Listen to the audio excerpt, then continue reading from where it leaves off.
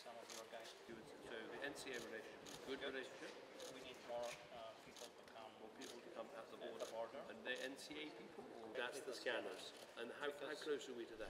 Well, the European allies and the United Kingdom have done a huge amount this year. Britain has announced its package of £2.5 billion. The European Union has passed its package now of many billions of pounds. And of course, right now in Congress, the American support for Ukraine is being debated. And I urge those congressmen and women to pass that bill, to provide that money, to provide those weapons to Ukraine. They are fighting off illegal Putin aggression and they need our support. We should be standing up for freedom, standing up for the right of this country to defend itself and making sure that Putin doesn't win. I hope that will happen, but be in no doubt we're going to back Ukraine for as long as it takes.